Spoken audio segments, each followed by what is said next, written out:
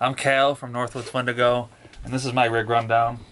So, this is a 1962 Ampeg Gemini. It's got a single 12-inch speaker into it. All original speaker, original tubes. One tube was blown, I had to replace that, but other than that, it's all original. It did have the black Tolex on the outside, but my uncle peeled it all off, sanded it down into the natural wood color, which I honestly like better.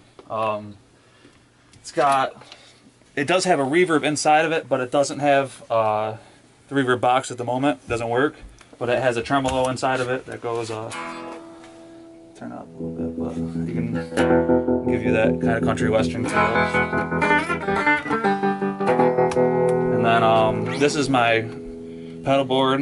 I made it homemade. You know, this is my grandpa's suitcase from before he was in the Army. It's got his initials on it, so he was a veteran from World War II.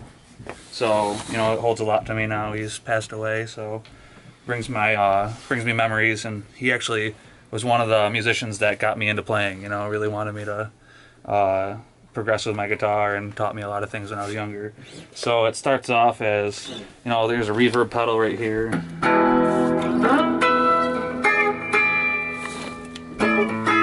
And then, you know, for the heavier songs, I got the distortion.